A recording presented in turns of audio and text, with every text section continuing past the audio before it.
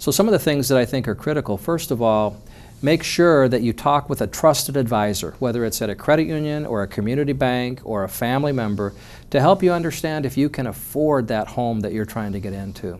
And make sure, one tough lesson that people are learning now is that in certain interest rate environments, a variable rate mortgage might look attractive, but gosh, there's a lot of risk associated with that. And you need to make sure that you can afford that home even when that loan reprices at a higher rate, if that's the type of mortgage that you get. So making sure that you can afford the home, some of it's very common sense, making sure that you're talking to a trusted advisor to get the help you need, because there are a lot of documents. It is a complex thing sometimes.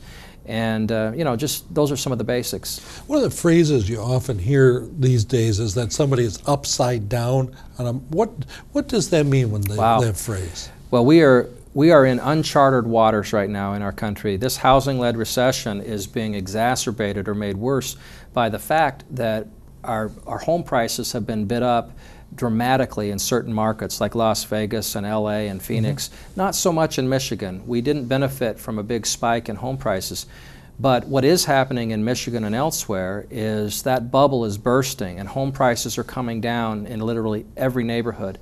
So being upside down in a mortgage simply means that, again, it goes back to personal responsibility. If you're stretching too far and too hard to get into a home that you can't afford, you're putting a little bit down and the lender's letting you put 5% down, that's good in some ways, but what we're seeing now is a lot of people have had then their home prices go down by 20% and they now owe more on their home than the home is worth. And in Michigan there's been some reduction in prices, maybe not as much as in other states, but here too? The reduction in home prices has mirrored what is happening in other parts of the country, but without the increase in home prices that many parts of the country enjoyed.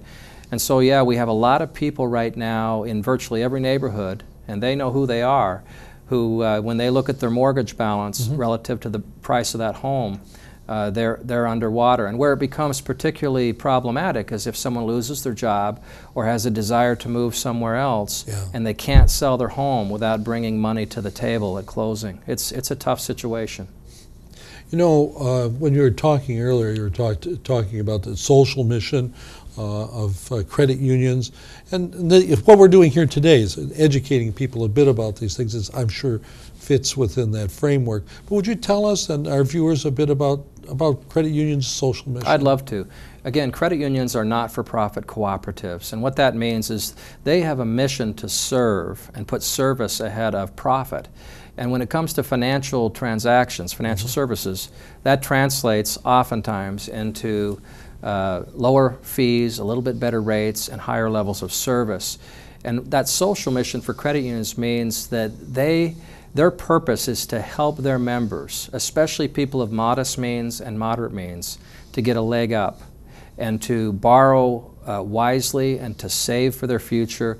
And so most credit unions are not just providing products and services, they're also providing counseling to help people make wise financial decisions.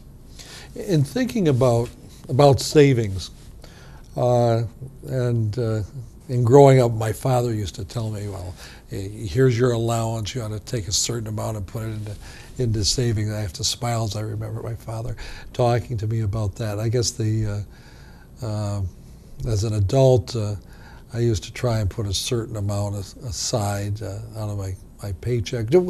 How do we go about this? What do you think the best way mentally to train yourself is? Do you have some recommendations or tips for us to be savers? I do, but again, you know, I would make the analogy to physical fitness. Yeah. Everybody knows that diet and exercise are important, and knowing what to do is part of the battle. The same is true with financial fitness. I think you know, if you were to test people on the basics of saving and smart finance, people would understand that they should put a little bit away early in their lives to save. But conditioning yourself to do it is what it's all about. So I think it starts at home. I think parents need to take this as seriously as they do the other important interests of their children and lead by example. Talk about the finances with the children. Talk about your mistakes.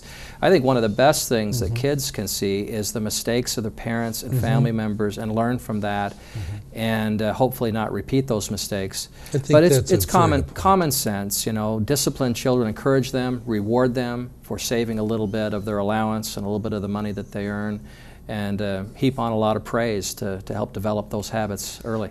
When I saw those kids at Hanley School yesterday, we gave them a lot of praise, and they seemed very proud of themselves. They kind of puffing out their little chests, as boys and girls were, as they were making their deposit. It was really and sure, beautiful. I mean, Senator, you know, a typical parent, a father might get excited, well, not to stereotype here, but a father might get excited when a son makes a big shot in the basketball game, or mom and dad might praise the daughter when she does well in a dance class or does well on the softball field, because I'm not going to stereotype.